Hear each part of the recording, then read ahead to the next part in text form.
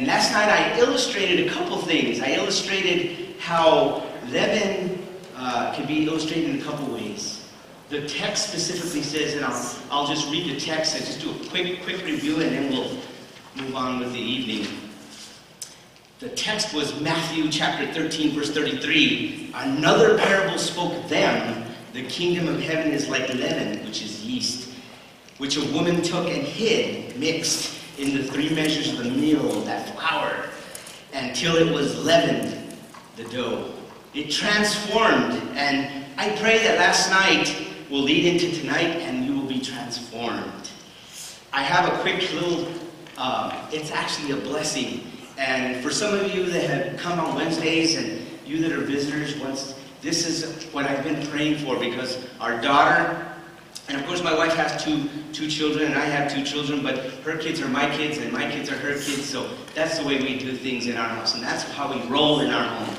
But anyway, this is the little blessing that we've been praying for, because it was a problematic pregnancy, and they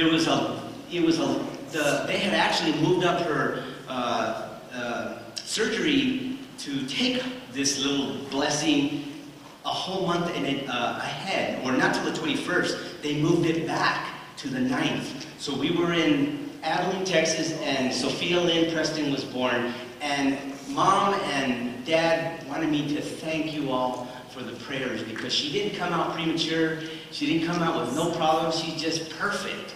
She's just a perfect little baby. So I didn't get to show you that last night, but I have it for this evening.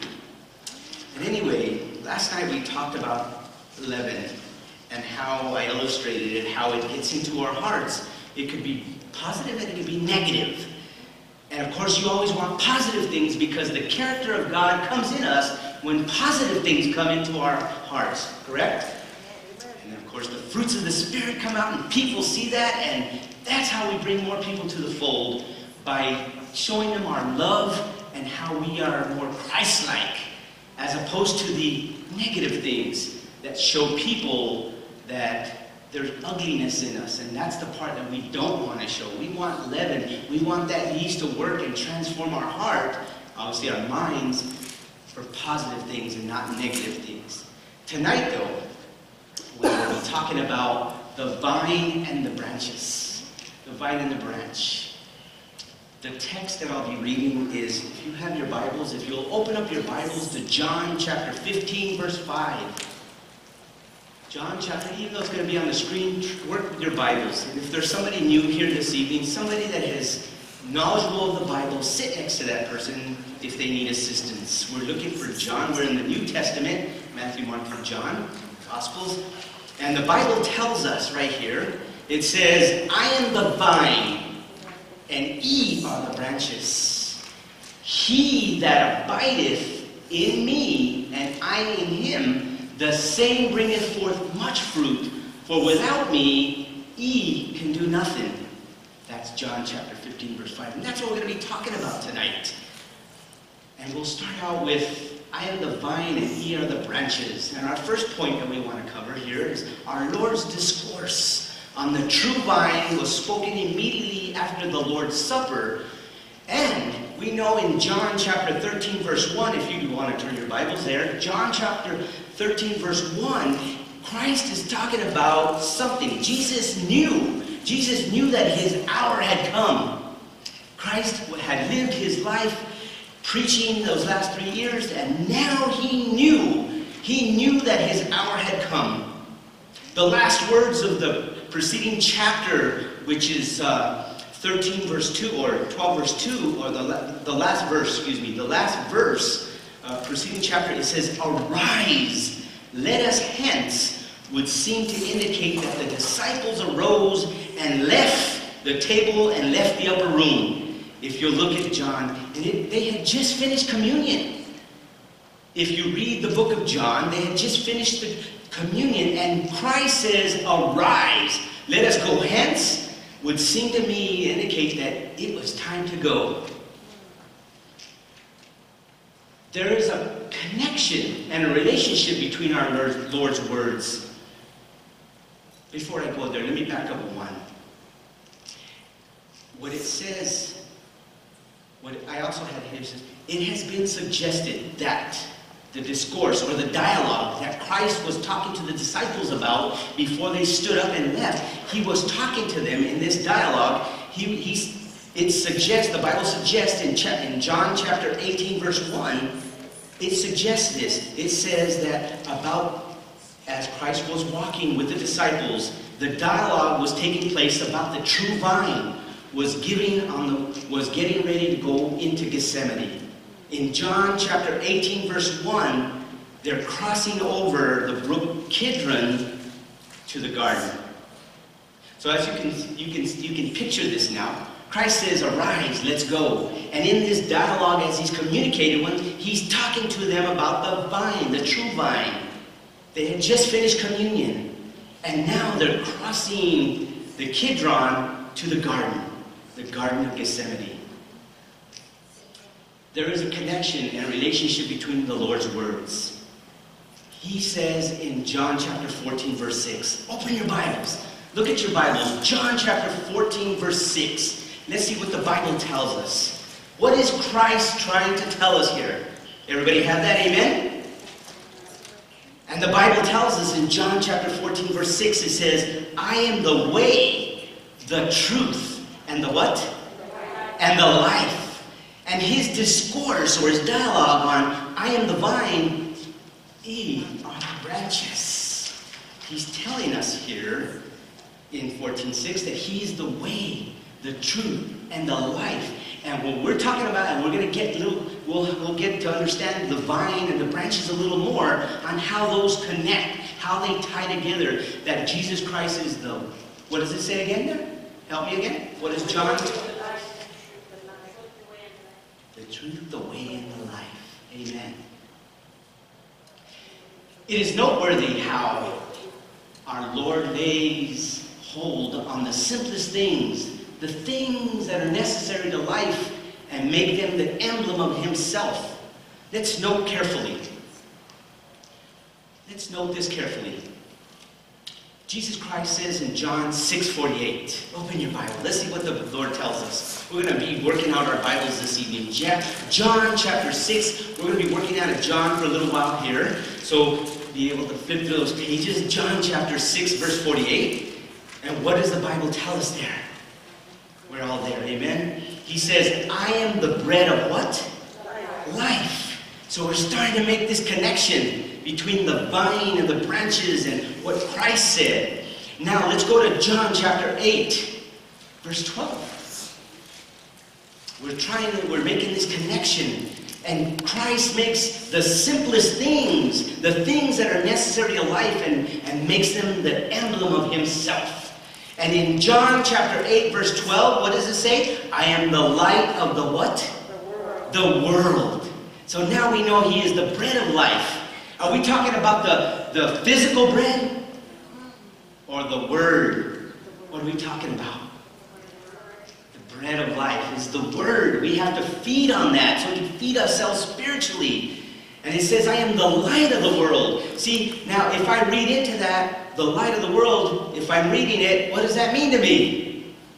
It should mean it's giving us direction. You know what the beauty of the Bible is? It's a blueprint for us to carry our Christian lives, because this whole Bible, it's nothing about Christ. And Christ wants us to feed on the Word. Amen? He wants to feed on it, that bread of life. And once we feed on it, then we'll have the light. We'll see which way to go. It's directions. Like when you're driving and you hit the stop sign or the lights, you know to stop. It's the law, it's the rules on how we should apply ourselves as Christians. Amen? John chapter 14, verse 6. Let's look at another thing that's noteworthy, how our Lord lays hold on the simplest things. John chapter 14, verse 6. Did everybody have a great day? It was nice. It was relaxing and resting. And of course we get to church and Satan wants to work us over, but you know what? He's not going to beat us tonight. Amen? That little rascal. So John chapter 14, verse 6, it says, I am the... We've already said this once, right? These are the simplest things. He is the way, giving us direction. He's the truth. If we follow what he says, we can't go wrong. And of course, he's the life. Now the true vine. Let's talk a little bit about the true vine. The true vine is using all these claims that we just discussed in those three verses. He expresses his claims to be absolutely indispensable to the world and vital to the life of man. That's what the vine is all about. We have to stay connected. You got to stay connected to the power. If you don't stay connected to the power, you will die. If you don't pay your bill, your electricity bill, what happens? The lights go out, right? If you don't bring food to the table physically, you won't stay strong for very long. And after a while, you'll fall on the wayside. There's so many ways that we need to understand that using what we've just done, in the noting carefully those three verses that we heard, now we're talking about the true vine. He said, and he to the Jews, said he to the Jews, he that eateth my flesh. Let's go to John chapter 6, verse 56. John chapter 6, verse 56. And in the book of John, in this particular paragraph that I was reading in that area of 56, what happened is the Jews had rejected their own. Could you imagine little Sophia coming into this world and we reject her? That's not how we should do things. Christ came in this world, and the Jews were blind to this whole. The Pharisees, they had the scrolls, they had all they needed. All they had to do is follow the way, the truth, and the life. And they had it, but they failed to realize it. It was right in front of them. John chapter 6, verse 56 says, he to the Jews, he that eateth my flesh and drinketh my blood dwelleth in me, and I in him. Is this literal, or is this, what is this? Is this spiritual? Is this literal? Do we eat flesh? When we come to communion, or if you've ever had communion, do you eat Christ's body? No, it's symbolic, right?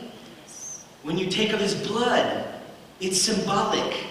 So this verse is telling us that we should never forget. He tells us in the Bible to remember, right? To commune with him, to not forget what has happened, that he died on the cross, and he bled on the cross for us. We need to keep that in mind. John 6:56. He that eateth my flesh and drinketh my blood dwelleth in me, and I in him. For without me, and let's go to John 15:5. Look at your Bible, John 15:5. We're still talking about the true vine, and we're still trying to apply it to, it's noteworthy how our Lord holds on to the simplest things. He always describes things in simple terms. He doesn't try to get so technical to where people cannot relate and cannot understand at whatever level you're at in society, or whatever race, color, creed you are, or whatever you are in your life. He wants to explain that to you in the simplest terms. For without me, it says in John 15:5, for without me, you can do everything. Is that what it says? What does it say there? Does it say everything? John chapter 15, verse 5. I hope I'm in the right place. For without me, ye can do what? Nothing. Not a single thing. So you got to stay connected. If you don't stay connected to the source, and that's the grapes on the vine. If the grapes fall off, what happens to the grapes? They go bad. If you don't use them, they ferment. They dry up, the raisins, and then they just turn to dust. But as long as they stay connected to the vine, there's life. Let's go a little deeper. It must be noted that no other man ever made such sweeping claims. We're talking about Jesus Christ here. We're talking about the vine, and we are the branches. It must be noted that no other man has ever made such a sweeping claim. John 1:23, if you'll turn your Bibles to John 1:23. We're talking about a person here. John chapter 1, verse 23. John the Baptist said right there in 1:23, I am a voice crying in the wilderness. What was he crying about? Was he crying because he was hungry? Was he crying because he was lacking in something? John the Baptist was born for a reason. He was sent to bear witness of the light to come. Who was the light? Jesus Christ, right? John, at one point, he had followers. People thought he was the Messiah at that point. He says, no. I am the lesser light. There is one that is brighter than me. There is a light stronger than me that is coming. He was referring. His job was to tell people and prophesy. And that's what we're here today. The Great Commission is to tell people about Christ soon coming and right now how we should be connected to Christ. If you're not connected to Christ, you're connected to the world. It's the wrong light. The world is what we were talking about yesterday, the leaven. If you apply more of the world to your heart and less of Christ to your heart, then of course whatever comes out, whatever transforms, whatever grows is not what Christ wants. It's exactly what Satan wants. And we're dealing with two lights. Anytime you deal with Christ, you're dealing with a parallel. There's always, whatever Christ throws at us, Satan throws at us with the opposite. And in this case, we're talking about the light that John was witnessing that was coming in John 1:8. John 1:8 was talking about the witness of this light to come, and he was talking about Jesus Christ. Others pointed forward to the Messiah for to come. We know that prophets and people in biblical times were always professing, as we should profess now, that Jesus Christ is coming soon. You just have to turn on your TV, or you just have to look out there, and you'll see things are coming more rapidly. You know, it tells us in the Bible how the knowledge of men will increase, and then they'll be in diverse places, terrible things happening. When you go to other countries where they don't allow you to worship at your choice. Can you imagine one day coming to the church and you can't even get in the church because it's been chained and locked? But at that point in time, if you are connected to the vine, if you're connected to the source, your light will not go out. And that's the light that Jesus Christ is telling us that we need. So let the light shine on others. The music, don't you love the praise team? Amen for the praise team, right? Satan was working overtime tonight, but the praise team was still able to produce and to provide that beautiful thing. You would not want me up here singing. That would not be a good thing. And I am matching in socks tonight, I want you to know. I told everybody last night, the hardest thing I was going to have to deal with this week was just dressing myself. But just like I said, the beautiful wife that I have and the understanding, she has my meals. I think she even has them dated. Eat this one today. Take it out at this time. She's awesome. She's awesome. Let me get back on track here. I'm sorry. So we were talking about, it must be noted that no other man ever made such sweeping claims. But the Son of God identifies all messianic predictions with his person. In other words, anything that had anything to do in the Bible and Scripture that talked about the awaited Redeemer, this has been professed hundreds of years before Christ came by prophets, that he was coming. And John was that final one that was telling everybody, he's coming, he's coming. And what the world was asleep when Christ came. But now that you were made it, there's a reason why you're here tonight. There's a reason why you're here tonight. And that is so you can get connected. If you have not been connected, now is the time to be connected. Amen? You have to stay connected to the source. Now believe me, just like I said in the beginning, there's a parallel to everything in life. If you gravitate closer to the world, then you become more like the world. Sometimes, it tells us in the Bible that Christ does not want us to be lukewarm. Because lukewarm means you're in both places. You're a little bit over here in the world because you're partial and sympathetic to worldly things. And then there's that other part where you're warm and you're more partial and closer to Christ. But Christ says he doesn't want us to be cold and warm. Lukewarm. He wants us to be cold or hot so he can mold us and transform us and use us. So that's something that we have to think about. Amen. The claims of our Lord to be the true vine is indicative. What is it indicative to? Let's look at John chapter 1, verses 1 through 3. Let me open up my Bible real quick.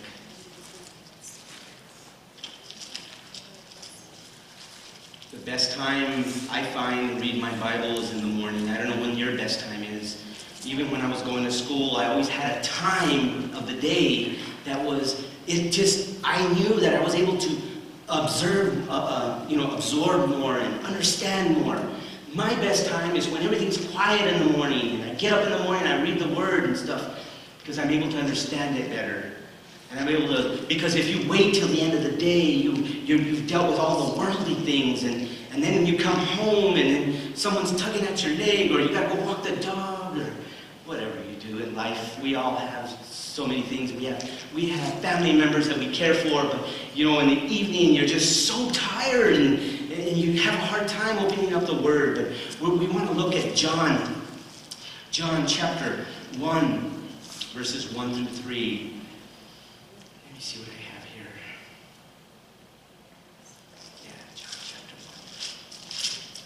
And John chapter 1, verses 1 and 3 tells us here, it says, in the beginning was the Word. What was in the beginning?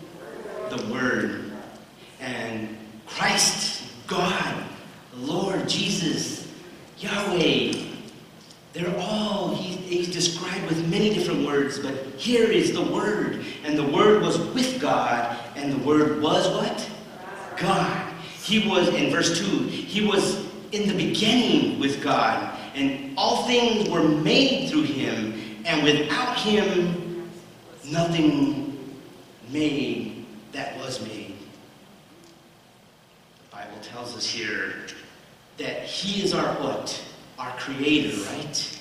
That's what these verses are telling us. In the beginning, if we don't have a beginning, if we don't have a God, if we don't have Christ, we won't exist. If you take Christ out of the equation, what happens to us? We become nothing. Evolutionists are trying their best to contradict what the beginning was. Creation versus evolution. It's being fought in schools and colleges. They want to force evolution but see, the beauty of Christ is that he's created things for us. Science. In so many ways, science has proven that evolution could not have existed. Everything that's thrown, because people are connected, they force the issue and they push the issue. When you stay connected, you can always counteract what Satan is throwing at us. And evolution is one of the things he wants to throw at us. We want to talk about creation. The claims of our Lord to be the true vine is indicative that he is the creator. Let's look at Jeremiah chapter 50, verse 34. What does that tell us? Jeremiah. We're in the Old Testament now, so I'll give everybody a few seconds, and we're going to chapter 50. What does this tell us about the Lord being the true vine? Chapter 50, Jeremiah chapter 50, verse 34. And in the Bible tells us that he is who? Their who? If you're not there, some of you may not be there. Their Redeemer is strong. Here we're talking about, if you know the book, this particular chapter is talking about the Lord spoke against Babylon and against the land of the Chaldeans through the prophet Jeremiah is what's going on here. And Jeremiah is telling everybody this is the Babylonians, the Chaldeans, they're saying their Redeemer is strong. The Lord of hosts is his name. He will thoroughly plead their case, that he may give rest to the land and disquiet the inhabitants of Babylon. So now we know that the Lord, being the true vine, he is the who? The Redeemer. Christ is the Redeemer. Now let's go to Hebrews chapter 1. And one more point here. Let's get to Hebrews. All right. I've been really fighting to put tabs on my Bible. I've been fighting that so hard. Because, when the lights go out, about the doors get locked and we are not able to worship. I want to be able to flip to the pages. And when they take my Bible away, I want to be able to memorize. You know what? Back in the days, the Pharisees and Jews, they memorized texts.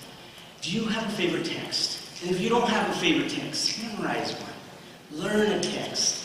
And then before you know it, you want to learn 2 texts. And then maybe, you know what? I want to learn a text for every day. I want to learn a text for every month. I want to, before you know it, you'll be an expert. You'll be like Doug Batchelor or one of these great evangelists out there that just spit out the texts and stuff. I do a lot of quoting, but sometimes I can't remember the text. I'm getting better at it, though. That's what we need to do. In Hebrews chapter 1, verses 1 and chapter 1, verses 1 to 3. And God, who at various times and in various ways spoke in time past to the fathers by the prophets, has in these last days spoken to us by his Son, whom he has appointed heir of all things, through whom also he made the worlds. Did you hear that? He made the worlds with his hands. In verse 3 it says, who being the brightness of his glory and the express image of his person, and the upholding of all things by word of his power, when he had by himself, did you hear that? By himself purged out sins, sat down at the right hand of the majesty on high. I want to sit at the, I'll sit in any little corner in heaven, but just give me an opportunity to be there, and it's our choice. Isn't that awesome? How Christ gives us the choice. He gives us the choice to connect ourselves to the vine. He doesn't force you to connect yourself to the vine. He wants you to connect with your own free will. Isn't that the beauty? That, we are the only creation in the universe that had free will like this. Angels were created differently than us. Angels have never experienced sin. That's why we have experienced sin. Adam and Eve were connected. Christ walked with them in the Garden of Eden. Imagine that.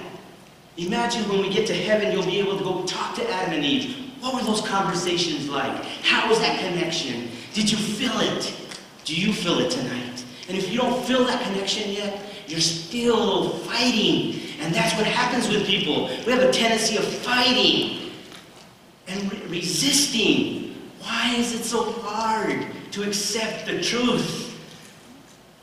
He's just trying to give us a little bit of his love. And that's the problem sometimes. We fail to want to stay connected and feel that love. So now, as you can see, I was mentioning earlier, should he, and I'm talking about Christ, God, the Holy Spirit, if they were to withdraw the hand from creation, life would cease to exist. Because it tells us right here, the beauty of the Bible is it tells us, it opens it up for us and it tells us that his own hands created this world. Amen? He created this world. Important for us is our spiritual relationship to Christ and its effects. Let's keep reading here.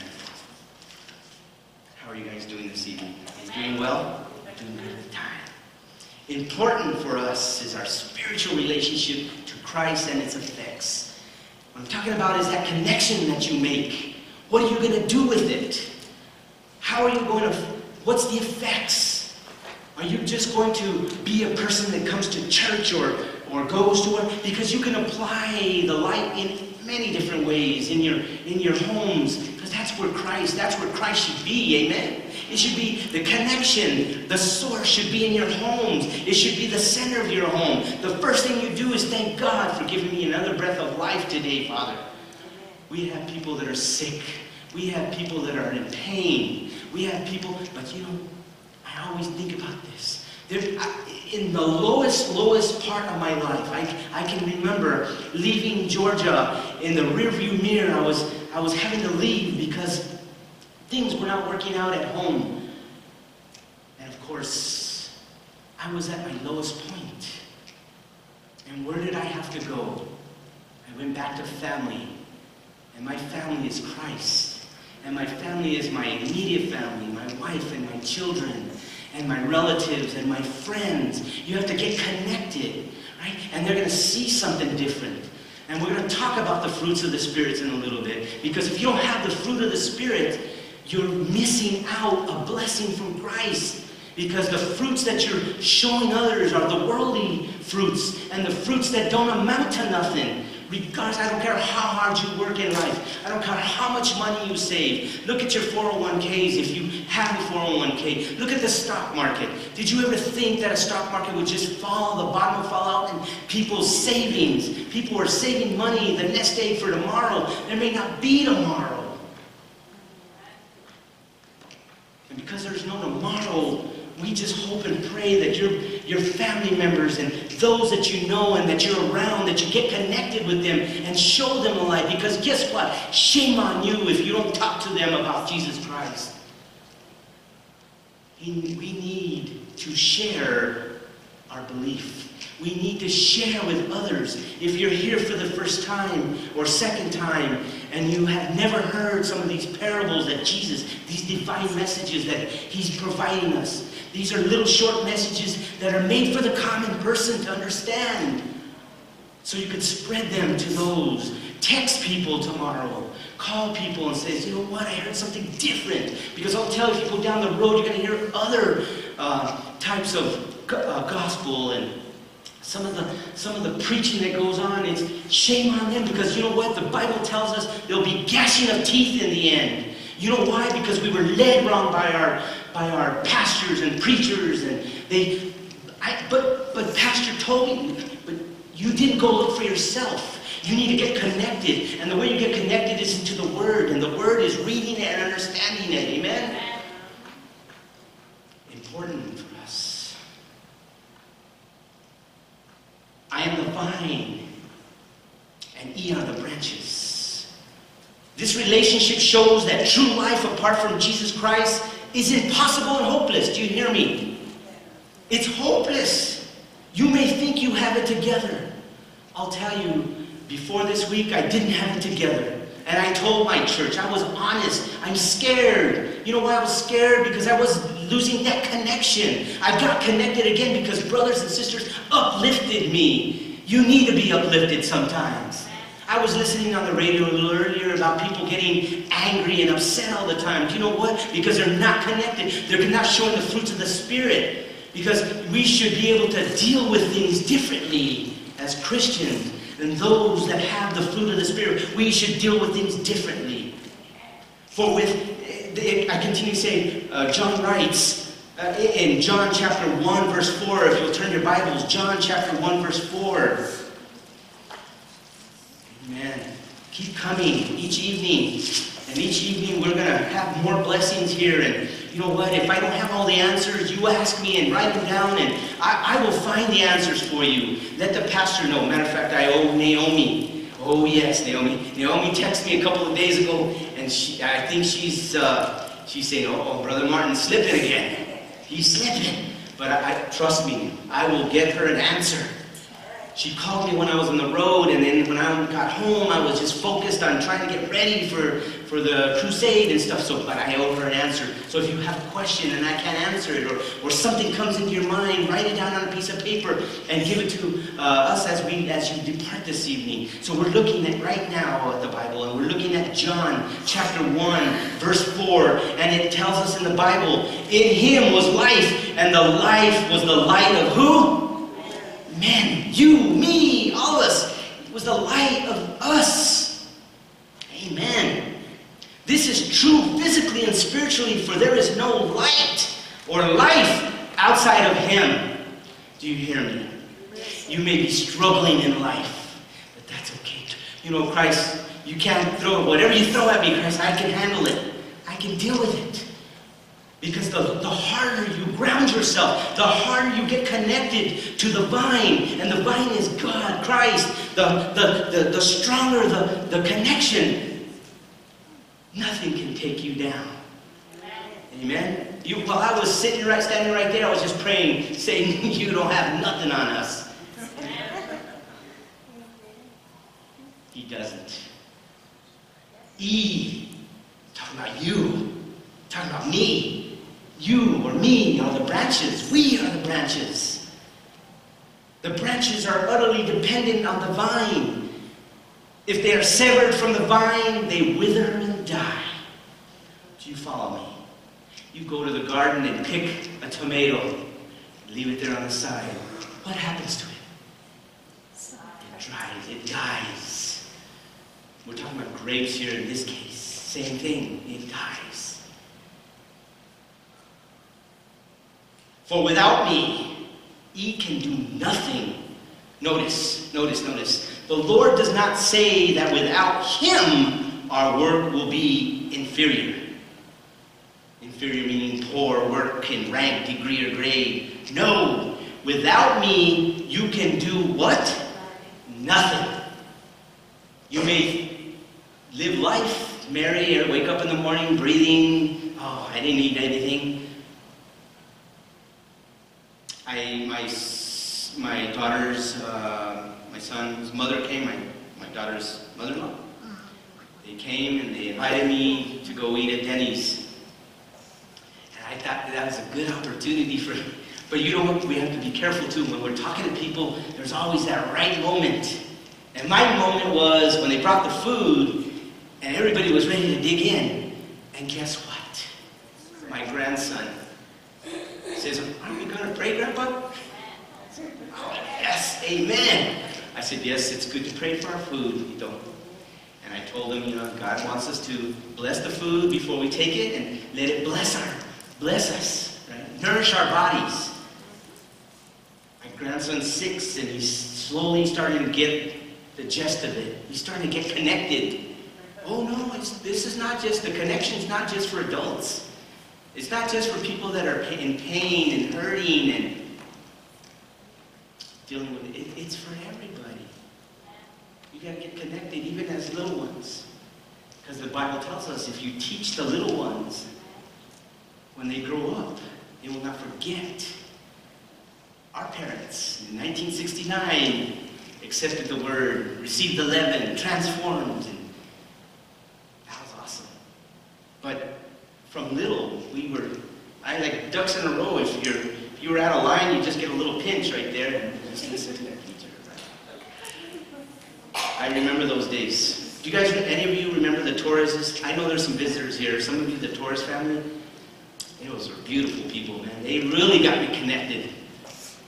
That's what I'll never forget. And you never forget the relationships, those connections you make in the church. You never forget those. Amen. Ye are the branches. This shows that our spiritual life depends upon our living connection with the vine. And that living vine is who? Because we don't serve a dead God. Amen. Isn't that awesome?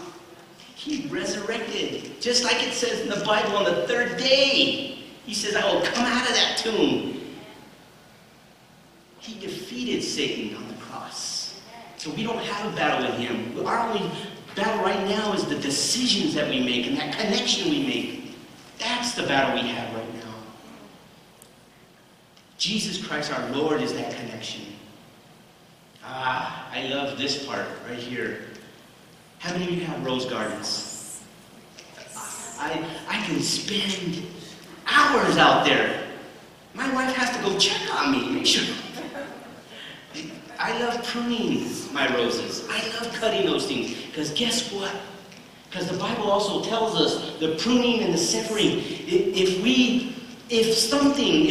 you plant a vine with grapes and it doesn't produce on this branch, what usually do? You cut it off.